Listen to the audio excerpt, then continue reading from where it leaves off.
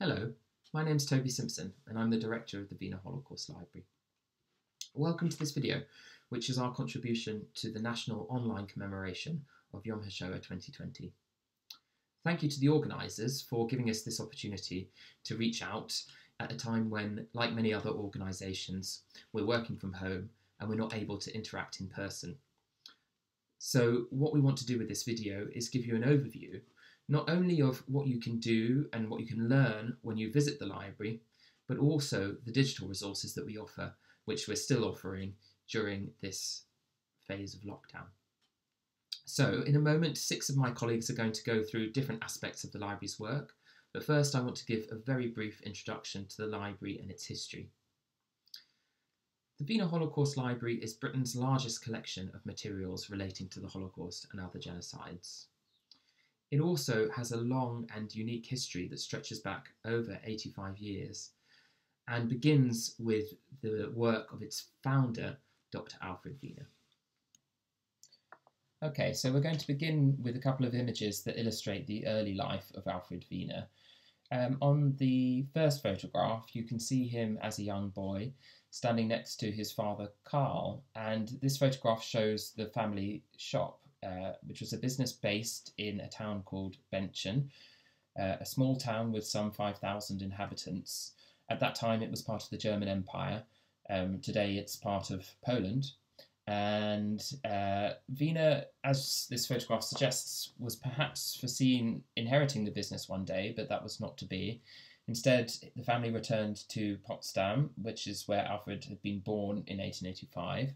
And Alfred showed himself a gifted student, went on to study at the theological faculty of the University of Berlin, and later went to Heidelberg University, where he obtained a doctorate specialising in medieval Arabic literature, and later in life he was affectionately known as Dr. Wiener.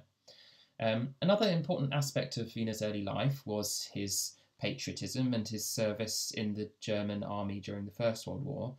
In 1914, over 120,000 German Jewish men volunteered to serve the Kaiser, and Wiener was among them. He saw active service both on the Western and the Eastern fronts, and this picture shows him with comrades on the Western front digging defences.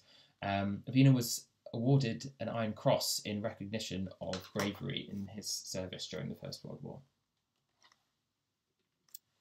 On this slide, we can see some images that illustrate Alfred Wiener's work during the 1920s, when he was very active in resisting the rise of the extreme right and the Nazi Party in particular. At that time, he was working for an organisation called the Central Association for Germans of Jewish Faith, which did a great deal of work on behalf of the Jewish community in Germany, and they resisted in particular the dangerous myth that was promoted by extreme right-wing anti-Semitic parties, claiming falsely that Jews were somehow responsible for Germany's defeat in the First World War. You can see on the left-hand side a publication called The Anti-Nazi, which Wiener was responsible for compiling, and it gathered together a huge range of useful information and suggestions for journalists and public speakers who wanted to criticise the Nazi Party. The Anti-Nazi was published by the Bureau Wilhelmstrasse, and that was part of the Central Association where Wiener worked. And one of his colleagues there was Walter Gissling, who pioneered the kind of counter-propaganda you can see on the right-hand side. This adopted some of the techniques used by contemporary political parties, such as striking images, symbols, bright colours, especially red, and also slogans. And you can see here the slogan, Die Nazis sind unser Unglück. That means the Nazis are our misfortune. And this was an inversion of an anti-Semitic slogan, Die Juden sind unser Unglück. The Jews are our misfortune. This third slide illustrates the phase between 1933 and 1938, when Wiener and his family lived and worked in Amsterdam. When the Nazis came to power, Wiener and his family were forced into exile, recognising that as opponents of the Nazis they were in grave danger. And on arriving in Amsterdam, Wiener was determined to establish Central Information Office that could raise awareness about the danger posed by the Nazis and also the plight of German Jews, including many colleagues of Wiener who remained in Germany. So on the left, you can see the building where the Jewish Central Information Office was based, on the Jan van Eyckstraat in Amsterdam. And on the right, you can see Wiener with the colleagues who worked there with him. One of the striking achievements of the JCIO during this period was to gather over 350 eyewitness accounts of people who had witnessed the crimes of the Nazis during the Kristallnacht, the November pogrom of 1938. And those 350 reports remain part of the Wiener Library's collections to this day. In 1939, shortly before the Second World War broke out, Wiener was able to relocate the JCIO's holdings to London and re-establish it there. And during the Second World War, his large collection of books and documentation was extensively used by the Allied governments, both Britain and the US in particular, to support the war effort. Wiener was able to provide digested, concise, well-sourced information about the Nazi party and state. After the end of the war, the library became an essential resource in a number of ways, firstly supporting efforts to achieve justice, for example, during the Nuremberg trials and during the Eichmann trial, but also it became an essential resource for early researchers, not only into the origins of Nazism, but also into the facts of the Holocaust itself. And this was the case not only in Britain, but also internationally. There's so much more to say about the fascinating history of the Wiener Holocaust Library that I haven't had time to say today. But I hope I've given you an impression of who Alfred Wiener was and how and why he started this amazing institution some 87 years ago.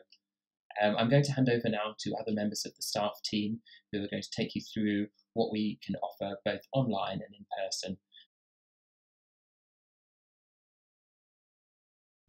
Hi there. My name is Greg Toth, and I'm the head of collections at the Wiener Holocaust Library. I would like to talk to you a little bit about our reading room and also show you a couple of images as I talk. The Wiener Holocaust Library has a beautiful reading room on its first floor. You can see this is a picture of our building, the building in the middle, and the reading room is on the first floor.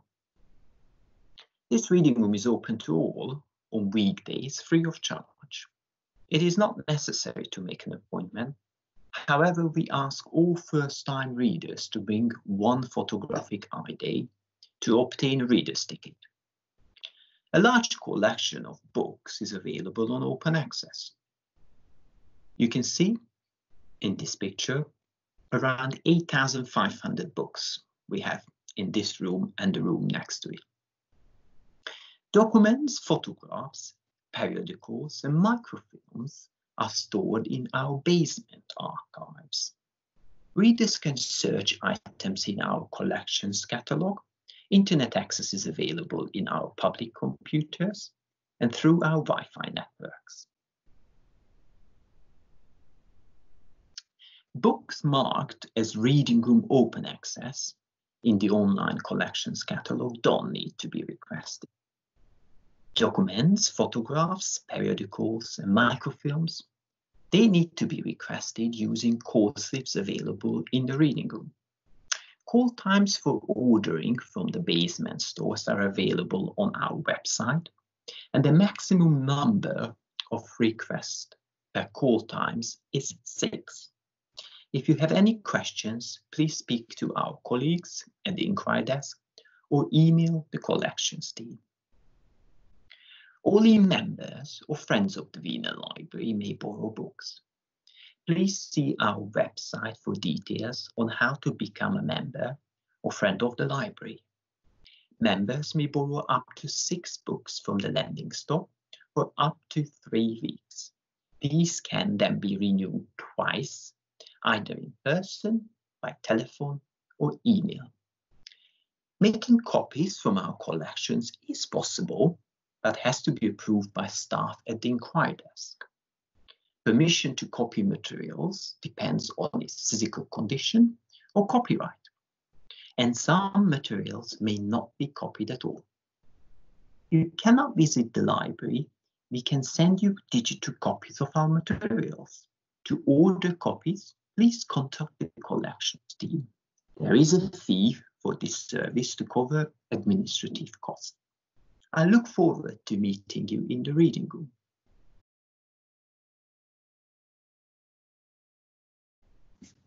Hello, I'm Barbara Warnock, the Senior Curator and Head of Education at the Wiener Holocaust Library, where I curate our exhibitions and I oversee our education programme.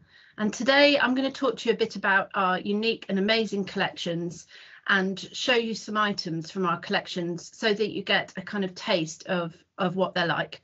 I'll also talk to you a bit about some of the uses that we make of our collections and talk to you about our exhibitions programme and also our tours and events and workshops. And our educational workshops very much draw upon our archival collections for their content. So I'll just now start to show you some of the items that we have in the collections. So our collections are really amazing and very diverse. We've got a large collection of books on relevant subjects, but also extensive collections of pamphlets from the 1930s and 40s and later, eyewitness testimonies to the Holocaust, Nazi documents, contemporary newspaper accounts, and many, many other things. Some of the collections that we've got are very unique. So you can see here on this slide on the right-hand side a packet of tomato seeds, and these date from the 1930s. But concealed within this packet of tomato seeds was actually an anti-Nazi pamphlet. And this is just one item that we've got in a large collection of hidden anti-Nazi writings that we have in our archive. And our archival collections are stored in safe conditions in our building in Russell Square, in our archive stores, and you can see a photograph of some of the archives on the screen now. In our collections and in our archive, we've got the 1930s material collected in Amsterdam by the Jewish Central Information Office, by Alfred Wiener and his staff. So these include some amazing and rare items, such as on the left here, an incredible photograph album that was taken for the Jewish Central Information Office in Amsterdam.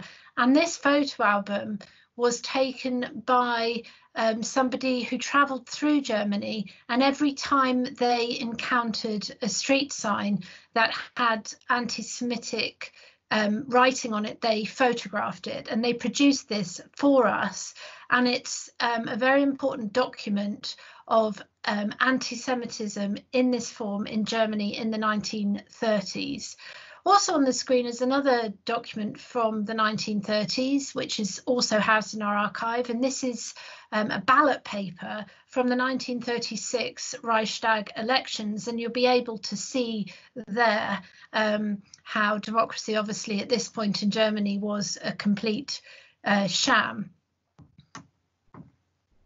In recent decades, our collections have continued to expand, particularly in the area of what we call refugee family papers.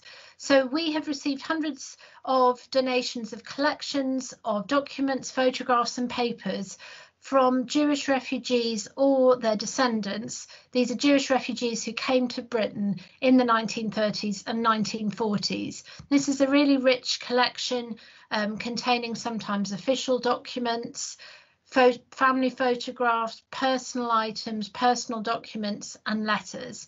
And on the screen now you can see just some examples from this collection, including a photograph top left of Ludwig Neumann on his release from Dachau concentration camp in late 1938. It was a photograph taken by his family. Next to him, this picture of a plane was drawn by a young boy and sent to his stepbrother, and this boy came to Britain on the Kinder transport from Czechoslovakia. And below that, a touching drawing from a father stranded in Lvov in the Soviet Union, and a drawing that he sent in a letter to his daughter, who had again come to Britain on the Kindertransport. So it just gives you some sense of the rich diversity of our refugee family papers collection, and we're very much still collecting that material. I'm just going to talk to you now about how we use some of these collections in our exhibitions. So we have a number of travelling exhibitions which are available to hire, which include exhibitions on Kristallnacht, on rescues of the Holocaust. Also, a recent exhibition that's come to us is about the Kitchener camp rescue. And also recently we produced this exhibition about the Kindertransport, drawn almost entirely from our own collections and called 1,000 Kisses, Stories of the Kindertransport. And we have a very rich, again, collection of documents about the Kindertransport, from British documents to family papers and institutional records and other items. Our exhibitions aren't just travelling exhibitions, though. We have an exhibition space in our building at 29 Russell Square in London, and we have a programme of exhibitions that largely draw upon our collections. We have about 3 exhibitions a year. They're always free to visit, and they contain items from our collection. So I'm just going to tell you a little bit about our exhibitions and future plans, and give you some examples of previous exhibitions we've done as well. So at the moment, I'm currently working on an exhibition about Jewish resistance to the Holocaust. This exhibition was due to launch in mid-May, but because of coronavirus is likely going to be later in the year, so we'll keep you posted about that. And this exhibition explores different aspects of Jewish resistance to the Holocaust, from armed resistance such as that of the of Jewish partisans, such as this group pictured here from Lithuania. The exhibition also explores more spiritual, cultural, religious aspects of resistance that occurred as well. And one amazing example that we have of this is contained within a very extensive collection of diaries and journals that we have of Philip Manus, who was in Theresienstadt ghetto, and he kept these journals and diaries. Other people contributed to them, and he was able to kind of keep a sense of culture going inside the ghetto, partly through his use of his journals and also through events and lectures that he organised there as well. And we have those in our collection, and they'll feature in this exhibition. In addition to our varied programme of exhibitions, we also have lots of different events, ranging from talks by historians and others to book launches to occasionally film screenings. We have sometimes PhD students talking about their latest research. We sometimes stage extra tours, and we also have programmes of events which are on the theme of the exhibitions that we have. So I've just shown you a sample there of some of the events we had 1 week last year. We also have a busy programme of workshops, tours, and talks. So we do workshops for school students, undergraduates, postgraduates, teachers sometimes as well. And we also have a weekly tour every week on a Tuesday of the archives, and sometimes other tours as well. So there's lots of ways that you can come and see us and visit us and see our collections and get a sense of who we are and what we do. All of our work really draws upon our amazing collection, so I hope today I've managed to give you a sense of them and also of the work that we do.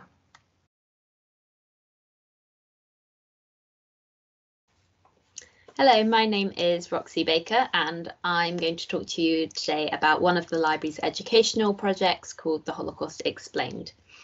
The Holocaust Explained is an educational website that aims to teach British school children about the Holocaust. The website was originally created by the London Jewish Cultural Centre, or also known as the LJCC, which was formerly based in Golders Green. When the LJCC was amalgamated into JW3, the library took over custodianship of the website, and that was in around 2016.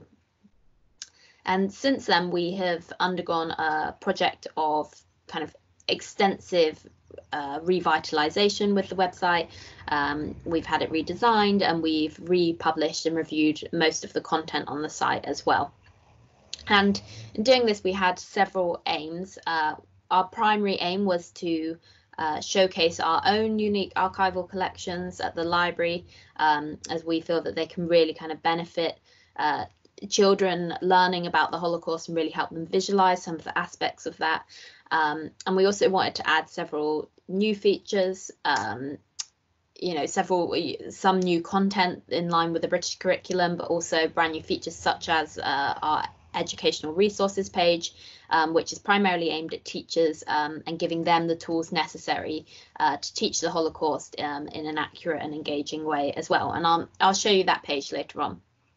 But to begin with, I'll take you through the website. So if you bear with me, I'll just share my screen with you.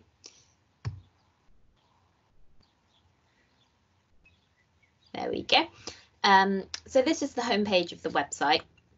And as you can see along the top here, there are 9 different sections. They start with what was the Holocaust, and it goes right through to survival and legacy. And above this main bar, there's also some additional resources. So, for example, our educational resources page I just mentioned, a timeline, and also some survivor testimonies there as well. So you can either access the content on the site directly. So if you're looking specifically at ghettos and camps, you can click right on that section, or you can click the Start Exploring page here, which will take you through to the beginning of the site. Today we're going to look at the Life in Nazi-Controlled Europe section, so we're just going to jump straight in here. And as you can see on the left-hand menu of the screen, there are 6 different subsections that take you through different topics in this area. So from everyday life and oppression through to economic policy, foreign policy, and the Second World War. And then there's also at the end some case studies on different countries that were occupied by Nazi Europe, by the Nazis as well. So if we click on, for example, everyday life, you can see here one of our documents from our archive, which is a drawing by a young German schoolgirl called Gerda Naber, and that actually shows the Nuremberg laws, the racial laws which defined Jews in 1935. But if we also scroll down, you can see a more thorough page. So that's the landing page of this section. But for example, we have articles on what life was like for young people under the Nazis. And there's a whole article here on that. You can see that some words are underlined, which means that they have additional definitions if they're complicated. So, for example, the word indoctrinate might not necessarily be something that a 13-year-old understands, so it just gives a bit of a further definition of that. But there are also some on, for example, the Hitler Youth, and you know, just different aspects that children might not know as much about or might want to know more about. So they can hover over them and get extra information. And as you can see, this is the archival resources that I was talking about in my introduction. So you can see here that we've managed to integrate quite a large range of the library's different sources. So there's photographs, so these are of obviously the League of German Girls and the Hitler Youth, but there are also things like this, the leaflet of the Hitler Youth that was published in 1937, and there's also items, so this jigsaw can either spell out the word Hitler or it can be used to create a swastika as well, and that was aimed at young children in Nazi Germany. And there's also, for example, anti-Semitic books by Ernst Heimer and others that the library has quite a large collection of, and it shows some examples from inside those as well. I just wanted to show you additionally our brand new educational resources page. So currently this page is split into 3 different topics, each of which contains contextual information, worksheets, activities, and primary sources, all of which you can download. But we are looking to continually update this. We've currently got new educational resources planned on Roma and Jewish resistance as well. But for now, I'll show you the pre-Nazi era life worksheet, which can be really helpful for teachers teaching about, for example, Weimar Germany or any type of pre-war life in Germany. So as you can see, there are several sources here that are available for download from our archives. And you can click through them, decide which ones to download, and click download at the bottom here. In addition to this, there's also a worksheet, as I mentioned. So if you click on the hyperlink, it opens up this PDF, which is obviously available to download as well. And the PDF explains who the educational resource is aimed at, the relevant curricula, prior knowledge assumed, and then also goes into being a worksheet that has both primary source examples, which you can download in the previous section, as well as activities and questions, and a list of answers to these questions are at the bottom. So hopefully that's kind of given you a brief glimpse of what the site aims to do and what's on the site, as well as there's a lot more stuff that I couldn't show you. There's we've added over 500 different sources across 300 articles across those 9 sections. So it's a huge website, and there's lots on there. So it's got a huge amount of potential, and it continues to be popular as it was when we took over custodianship of it, with millions of views and millions of users per year across hundreds of countries. I think last year we managed to reach 277 countries, which is obviously fantastic.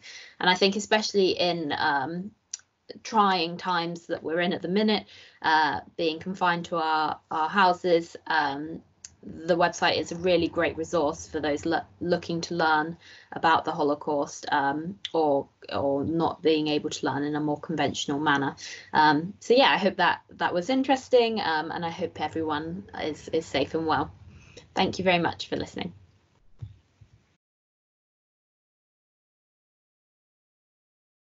My name is Elise Bass. I'm the Senior Researcher on the International Tracing Service Archive, which is a digital archive, a copy of which is held by the Wiener Holocaust Library.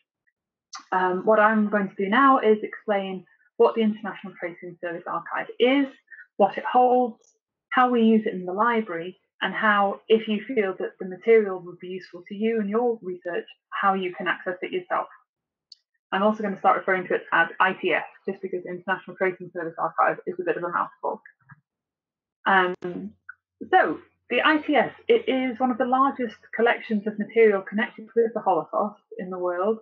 It holds over 30 million documents connected with the experiences of over 17.5 million people who were caught up in the Holocaust.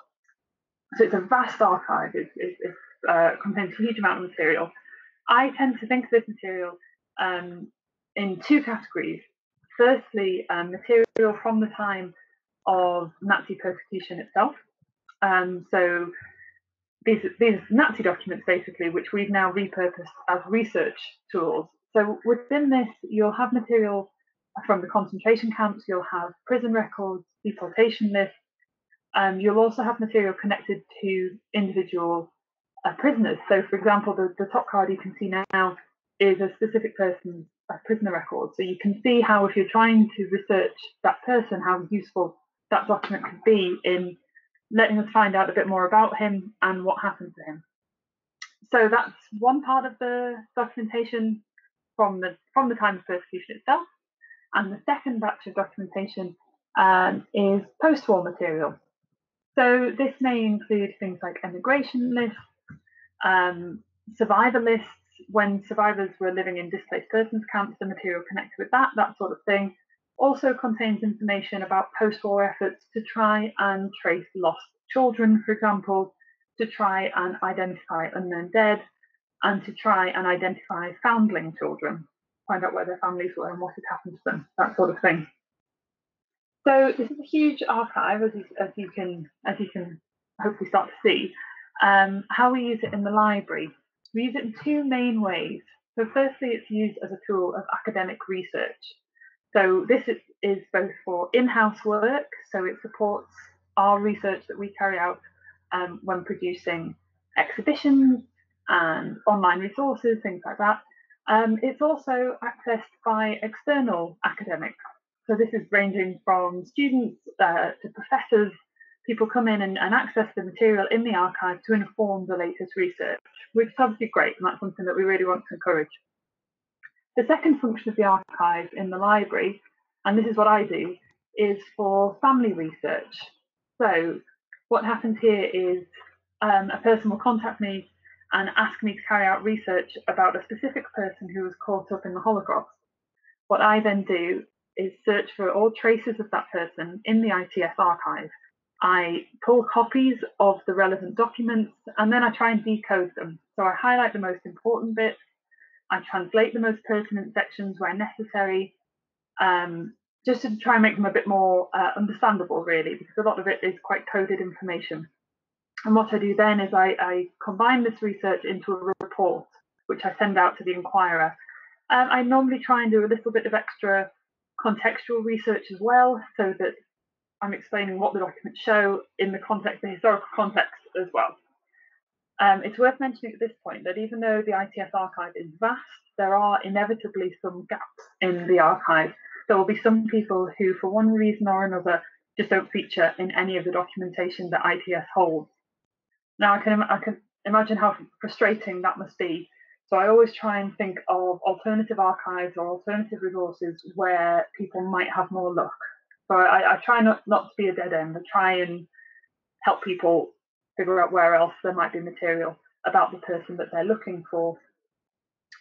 So if you think that you would, that this could be useful for you, that you want me to see if I can find out any information about a relative of yours or a friend or someone that you know of who was caught up in the Holocaust, this is how you access.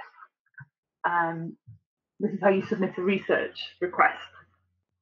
So to request research to be carried out, go to our website, which is wienerlibrary.co.uk, and you can see on the screen now, if you click on the collections tab, that will bring up a section that says International Tracing Service. You click there, that will take you to the part of our website that's all about the International Tracing Service archive, and there you can submit a research request. Clicking that link will take you to a database where you put in the information that you know about the person you want to be researched. I will then receive that, and I can then begin the work. Worth mentioning at the moment about our turnaround time. We're a very small team, and there is a high demand for this work to be done, as you can imagine. So you're looking at a turnaround time of several months, really. That's just something that's worth bearing in mind when you submit your research request. One thing that is also worth mentioning is that a part of the ITS archive has already been digitized and uploaded for anyone to access. So if you're interested in carrying out your own research, you can go to this website here, arlson-archive.org, and through there you can search through millions of documents yourself from wherever you are. So that's a really, really great resource. You can search for an individual, you can search for a theme, for a geographical area. It's a really cracking resource. Hi, I'm Leah Sybotham, and I'm the Digital Asset Manager at the Wiener Holocaust Library, and I'm going to quickly spend the next few minutes showing you other digital resources which have been produced by the library, other than the Holocaust Explained, which are available online. These include the Refugee Family Map Project, Pogrom November 1938, Testimonies from Kristallnacht, and a new resource which I'm currently working on and which will be launched later this year, Testifying to the Truth. The first resource is our family map project, so I'll show you the homepage now. This map gives the opportunity to browse and search the Wiener Library's collection of refugee family papers. So several hundred of these collections have been donated to the library over the years, and indeed we continue to do so. They have been donated primarily by Jewish refugees and their families who escaped Nazi anti-Semitic persecution by emigrating either from Germany itself or from Nazi-dominated countries, including Poland, Austria, and France. And indeed, if you look at this page, you can see the distribution of those collections. So we have some in Lithuania, we've got some in Ukraine, some in Hungary, etc. For the purposes of this, though, we're going to focus in on Berlin, which, as you can probably imagine, is where a high proportion of our family collections come from. And we're going to look at this one, which is our Peter Johnson collection. So Peter Johnson was born Wolfgang Josephs, and he was a Jew from Berlin who came to Britain in early to mid 1933, and he was unfortunately one of those transported on the infamous Dunera to Hay internment camp in Australia. He returned to Great Britain in 1941 in order to enlist in the Pioneer Corps, which is when he changed his name to Peter Johnson. He became an interpreter for the British occupying forces in Germany from May 1945, so he was involved in the denazification process. If we look at the record itself, there is a brief biography here on the right-hand side. On the left is some sources from his collection. So there's a photograph here, there's a short testimony at the bottom, an audiovisual testimony. There is a work reference for his father, Alfred Joseph, a letter from his father who was in Amsterdam in 1941, a travel permit for Peter Johnson. And then if you scroll down on the right hand side, there is a link to see in our online catalogue, which is where you can find out more information. It is worth bearing in mind that not all of our family papers are included on this map, and that not every document belonging to each collection is featured here. It's really just a highlight and a kind of snapshot of the type of material that we do hold. But that being said, we are currently working on adding additional content on upgrading the site to show more documents, photographs and stories from each family featured. The second site I wanted to show you is called Pogrom November 1938, Testimonies from Kristallnacht. So this is the homepage. As I'm sure you're aware, the November pogrom was an event which happened across Germany and Austria in which thousands of Jews were terrorized, persecuted and victimized. It also kind of involved the desecration of over 1,200 synagogues and the looting of thousands of Jewish businesses and homes. The kind of context of this collection is that it came about in the months following the pogrom. Our founder, Dr. Alfred Wiener, and his colleagues at the JCIO in Amsterdam, which is the predecessor of the Wiener Library, collected over 350 contemporary testimonies and reports. They're really quite unique because they were compiled so shortly after the event. And this website is the first time that they are available online, that they are fully searchable, and that they have full English translations. So if we just look at the site briefly, you can learn more under historical context about the event kind of in general. You can learn more about the project itself, how things were gathered, how we preserved them in the years since. But under this tab is where testimonies and reports is where you can view the testimonies themselves. So they are all arranged here. You can filter according to subject, so they're on quite diverse topics. They're ones that concern synagogues, Jehovah's Witnesses, the Kindertransport. And then if we scroll down, if you're looking for a specific individual to see whether they gave a report, you can look here. It is worth bearing in mind that the majority of them are anonymous, which I guess is kind of understandable given that they were kind of recorded by the library very shortly after the event itself. But if you scroll down, some have been recorded kind of by the names themselves. If we just choose a testimony to have a look at now, so we'll have a look at this one, which concerns the pogrom in Dusseldorf. You can view first the English translation, which is here. If you click on this tab, you can see the German transcription. And then lastly, if you click on original scan, you can see the document as it appears in our collection. And then using the slider, you can zoom in and out. You can use these tabs here to look at the next page. So it's really quite user-friendly. And then finally, the last site that I wanted to show you is called Testifying to the Truth. It hasn't been launched yet, but as I'm working on it currently, I thought it might be nice to give you a sneak peek. You can see it looks very similar to the pogrom site, and in a sense they are kind of sister sites, so that does make sense. And it's been created in order to highlight the unique collection of testimonies that were gathered by Wiener Library staff in the 1950s. So this project was the initiative of Dr. Eva Reichman, who was head of research at the library at that time. And the intention was to acquire as many reports as possible from those who had lived through the period. So advertisements were placed in the press, and and kind of culminated in 1,300 submissions. And this is particularly kind of important because it was at a time when relatively few people were actively gathering evidence of the Holocaust from the perspective of survivors themselves. As you can see, it is arranged very similarly to the pogrom site, so you can also browse by subject. Because these testimonies cover the whole course of the war, it's much more diverse in its topics. It covers a lot more topics and a lot more kind of geographical reach.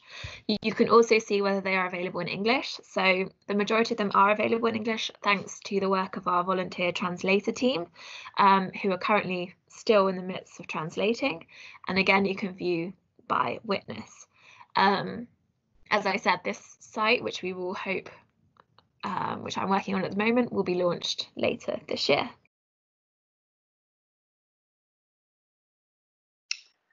Hi, my name is Christine Schmidt, and I'm the Deputy Director and Head of Research at the Wiener Holocaust Library.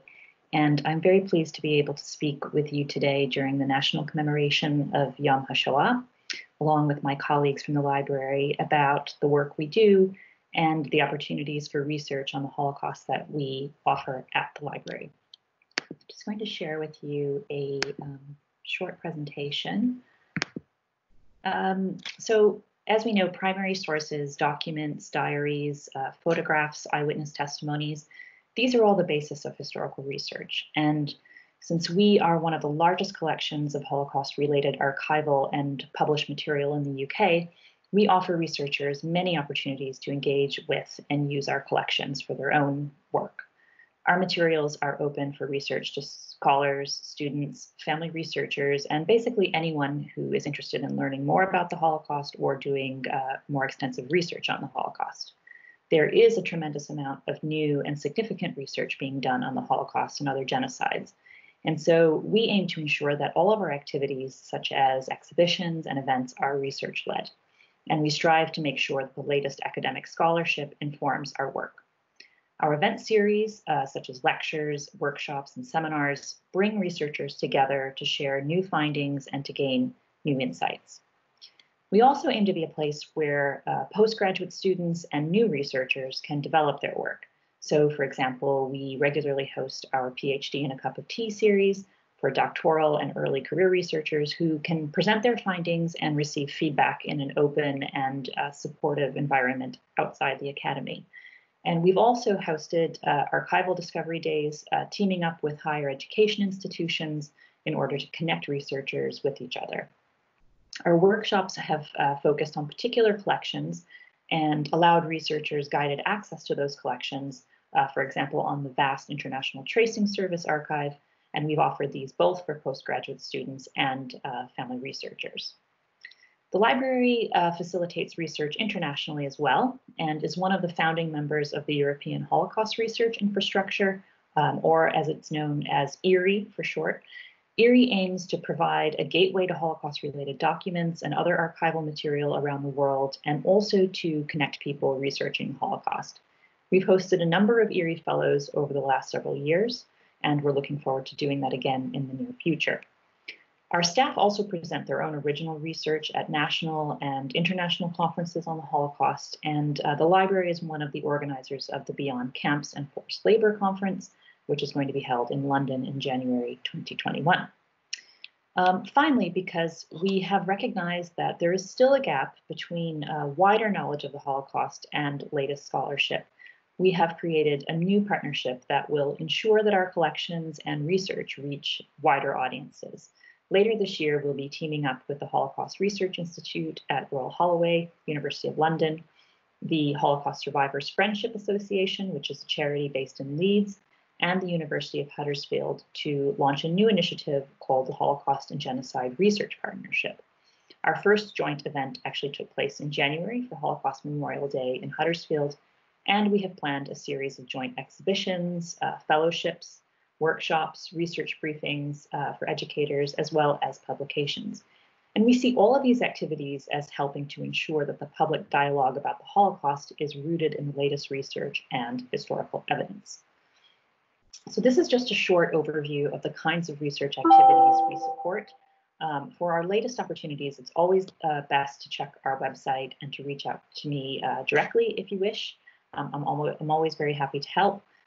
We are going to be looking into developing more of our content and more of our offering for this hopefully temporary period when we're all shut in and on lockdown. And please stay tuned to our website for more information about what we have to offer. Thank you for listening.